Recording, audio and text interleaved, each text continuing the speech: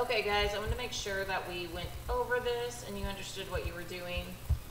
So you guys are doing this acid base virtual lab. So I'm going to pull this up and I'm going to go to this website here. And you're going to start off with the introductions. I'm going to click on the introduction, and it kind of walks you what to do here. It says click on the introduction and complete the chart by changing the tools and the views. So here are my views, which I can go into graph mode like that, and I'm going to leave that alone for right now. But here are my tools. So my first tool that I'm on right now is this pH meter, and so I stick it in here and it tells me what the pH of this liquid is.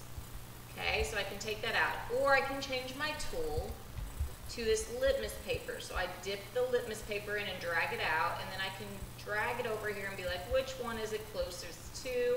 So right now I've not changed anything on the solution. So this is water, and it looks to be about a 7. Okay, so then I can go back to this. It gets rid of all of that, or you can click. So let me do this again. If I were to dip this down and I get that, I can always click that and it takes everything back to the normal. Okay, so I went ahead and I did, let me find it. Find the worksheet here.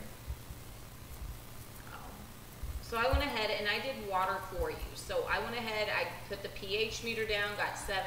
I did the color key and number, it was orange, which was about a 7. I did the light bulb for you, so I'm going to click on that in my tools. You just lower it down. You just lower it down, and you can see what happens to the light. It is shining, but not very bright. You'll see some really bright ones. So it's shining, it's a small light. And then I have acid, red, change view to graph. So this is what I mean. I'm going to change my view to graph, and my acid is the red number, and my base is the blue number. Right? So in 7, which is neutral, we'll learn later, they are equal to each other. I have the same amount of acid as I do base. So now you guys are going to then go to strong acid, and you're going to do all of that. You're going to use this tool, you're going to use that tool, you're going to do the light bulb, and you're going to do the graph, and you're going to fill in this chart. Okay? When you are done with that chart, at the bottom, you're going to click on My Solution. So down here, right here at the very bottom, I'm going to click on My Solution. All right, now what they start you off with, so whether I change this, I change things around, I want us at the original. So I'm going to click this Reset button. The original puts us at a weak acid. It gives us a concentration of 0.01 moles per liter. Right? So I'm going to start with that. And if I look at this, it says original. This is the original data right now. Right now, that's the original data that I'm going to use to compare things to. So before changing anything, I'm going to dip the pH meter into the liquid, and it says 4.50. So that's what I would put right here in this spot, 4.50. Weak or strong acid, guys, you're looking at this. This is going to tell you weak. I can click it to strong, and then I would have answered that as a strong acid. Okay, but it's not, it's weak. How many H3O molecules are in the liquid? Well, I'm just going to count. 1, 2, 3, 4, 5, 6, 7, 8, 9, 10. Now, I may ask you to count H2O molecules later on. Let's see here, let me find one. Okay, so there's a lot there. So you're just going to count to the best of your ability how many H2Os you see in there, okay, depending on this picture right here. And you can look down here. The H3Os are this red, this little red molecule. And then we're going to change instead of reading it with a pH meter, we're going to use litmus paper. So I'm going to read, there we go, get everything back to its original, go to pH paper, dip it in, and I'm going to kind of drag it across to kind of see where I think, based off of that color, what the color is and what the number is.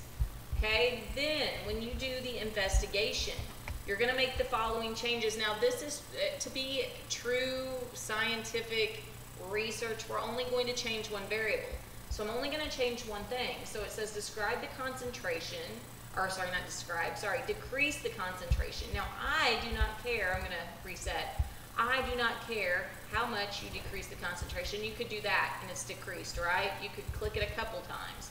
You could take this and move it all the way down. It's 0.002 now, moles per liter.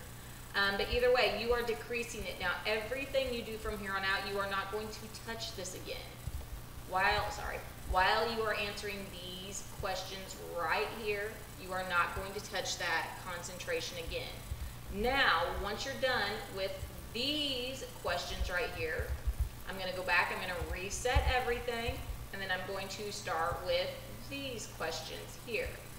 I'm going to increase the concentration. Once again, you could click it once, you could click it a couple times, you can drag this around. That is completely up to you what you want to do.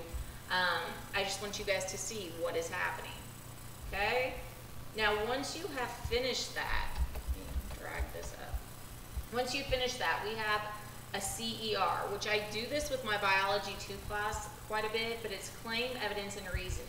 So it says claim, using the information from above, make a claim about the concentration and its effects. So what happens when my concentration, like what's my concentration do? You gotta make a claim about that. So whatever your claim is, like how does that concentration affect everything else? Then you need to provide evidence that supports that claim. Now the evidence is literally coming from this up here. The evidence could be, well, my litmus paper turned this color, or I have this many H3O molecules. That's evidence. There's not a lot that needs to go there. It is strictly the evidence that you saw from doing that lab. The reasoning is, okay, well, why? Why did this happen? It's because you have more acid in the water, so blah, blah, like blah, blah, blah, whatever you want to do. But that's the reasoning is tying these two things together. The why is it happening? All right, so then when you're done with that, you will click back and restart everything. And this time around, the only change we're going to make is we are going to change from a weak to a strong acid. So all I'm going to do is do that, and then I'm going to look at everything, answer the questions, do a claim, evidence, reasoning on the strength. Lastly, we're going to do our bases. And once again, if you don't get that far, then that is okay also. We'll work on it when I come back. But the original, we're going to do the original. So right now, if I just click to base, this is my original. Okay, I'm going to count up my OHs, which are in the blue. I'm going to do my pHs. I'm going to do my litmus paper. And that's my original data. I'm going to look at the graph. And then I'm going to click out of that. Okay. Now, when I click out of it to make these changes, you need to make sure you are a base again, okay? Because it automatically turns you back to an acid. All right, so now then it says decrease the concentration. So we're going to decrease the concentration. We're basically doing the exact same thing we did with the acids. You're going to do it with the bases. This time around, though, let me fix that. This time around, you're doing it with base, and you're going to do your claim, evidence, reasoning again.